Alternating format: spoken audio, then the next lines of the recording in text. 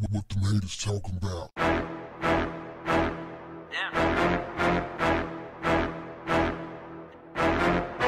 What's up, family? According to reports, 34-year-old Sabrina Donegan of St. Louis left her apartment in the early morning hours of Friday to take someone to work. Upon return, she found her apartment engulfed in flames with her 5 children inside. All of them perished.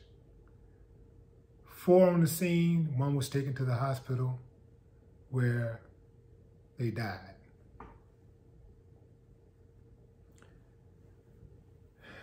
Authorities say that Sabrina's parents were also inside of the apartment.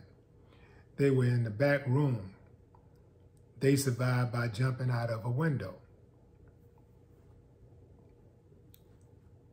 Sabrina lost all 5 of her children in a fire. That's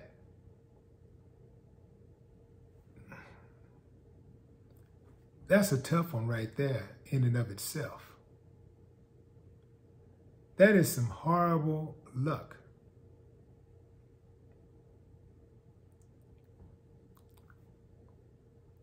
But here's what's interesting. 5 months prior, the family was smoked out of another home. Their previous house caught on fire and it burned to the ground, but everybody was able to escape alive. What is the chances of 2 houses owned by one person burning down within 5 months apart? Fam, that's the unthinkable. But I'm a very empathetic person. I feel for those babies, big time. But I'm just saying,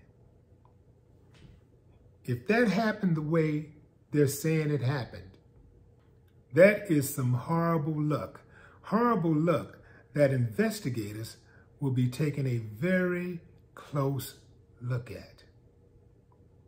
So, whatever's there, I hope they find it. Man, R.I.P. to all 5 babies. My condolences to the family. And that is a big loss. No more talk. What the haters talking about?